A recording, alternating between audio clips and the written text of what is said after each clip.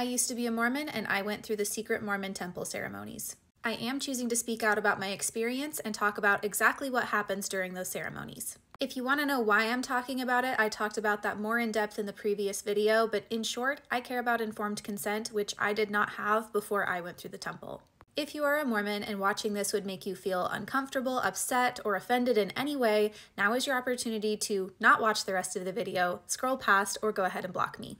There are multiple rituals and ceremonies that take place inside of the temple. In the previous video, we talked about the initiatory, which is like the prerequisite to going through the endowment ceremony, which is what we're talking about today. I do want to point out that at this point, it has been years since I've been through the temple, and the ceremonies change seemingly quite often these days. Things may be slightly different now.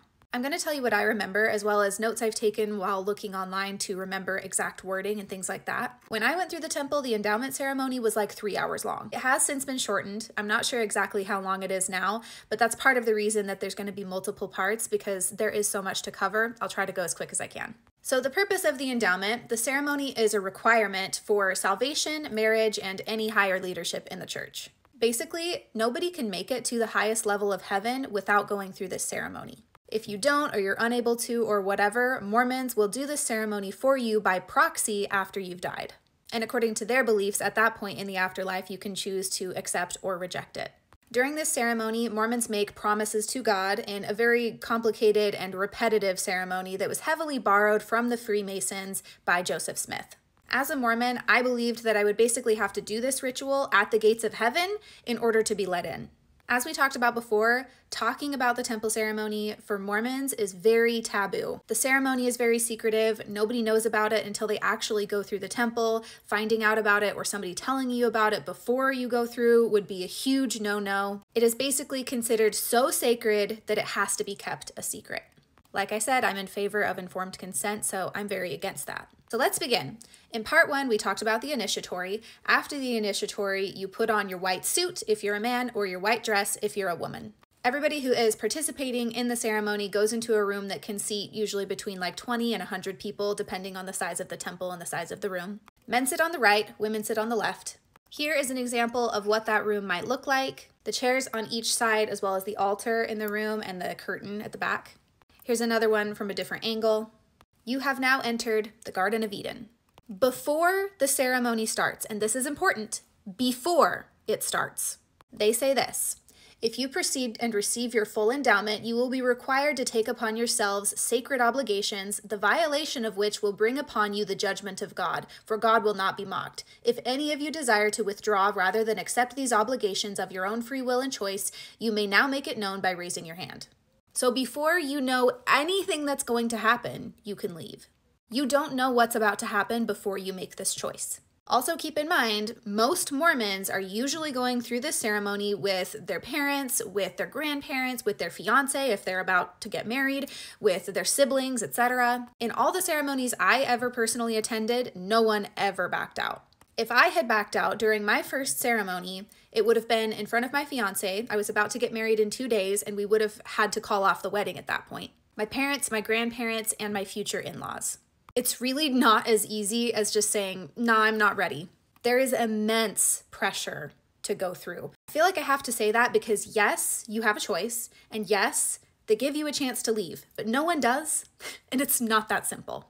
So if you don't leave, which no one does, you start watching a movie starring Adam, Eve, Jehovah, who is Jesus, Elohim, who is God, and Lucifer, who is Satan. The movie goes over the 6 days of creation. Adam and Eve are created, and Eve causes the fall of man by eating the fruit of the tree of the knowledge of good and evil. And at this point, the participants of the ceremony put on a fig leaf decorated green apron. Here is an example of what those fig leaf aprons look like on women and on men. So everybody who is participating in the ceremony comes in with this little bag that has your fig leaf apron, your robes, your hat.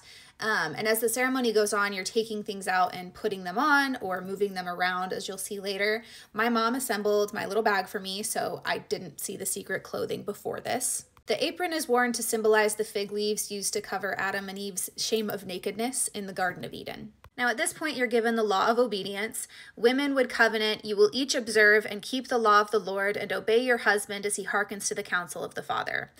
As far as I know, The wording of this was softened in 1990 and has again been softened probably once or twice since. I believe that women no longer have to covenant to obey their husband, but if you've been through recently and it's different, let me know. Men covenant, you will obey the law of God and keep his commandments.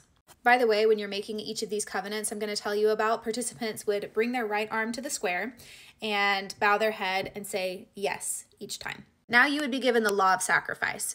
You covenant to sacrifice all that we possess, even our own lives if necessary, in sustaining and defending the kingdom of God.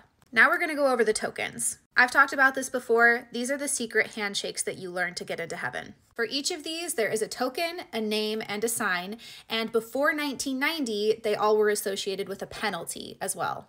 Like we've talked about, the temple ceremony has changed over the years. The penalties were taken out in 1990, but I think they're still important to talk about. Here is the first one, the first token of the Aaronic priesthood. This is the token, both thumbs over the first knuckle. The name is the secret name that you just received when you went through your initiatory. Mine was Leah. So the name of this token for me is Leah. The sign is putting your right arm to the square with your fingers together and your thumb extended. The penalty, which again went from 1840 to 1990 and then they took them out, but the penalty for this was to place your right hand under the left ear, palm down, and draw the thumb quickly across the throat to your right ear. And you would say, "My throat be cut from ear to ear and my tongue torn out by its roots." Again, these are the penalties for not keeping the covenant.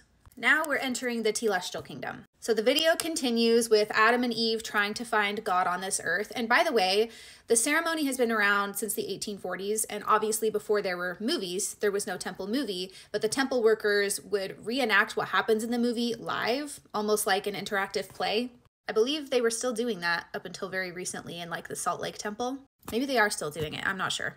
But anyway, Lucifer says he is the God of this earth, and then the apostles Peter, James, and John appear and intervene and give Adam and Eve the law of the gospel. And a couple from the audience of participants at this point basically cosplays as Adam and Eve at an altar in the room. That right there. And now you would put on the robes of the holy priesthood, which is the full getup that you see right here. I always got confused on the clothing parts because there was so much switching around going on and I could never remember what was coming up next. So I'm actually going to read exactly what happens. We are instructed to clothe you in the robes of the holy priesthood. Place the robe on your left shoulder. Place the cap on your head with the bow over the right ear. Replace the apron. Tie the girdle with the bow on the right side. Remove the slippers from your feet and put them in again as part of the temple clothing. So you'd get out your little baggie and do all of that. So you put on the robes, that couple that is cosplaying Adam and Eve comes up, and you are given the law of the gospel. You covenant to avoid all light-mindedness, loud laughter, evil speaking of the Lord's anointed, the taking of the name of God in vain, and every other unholy and impure practice.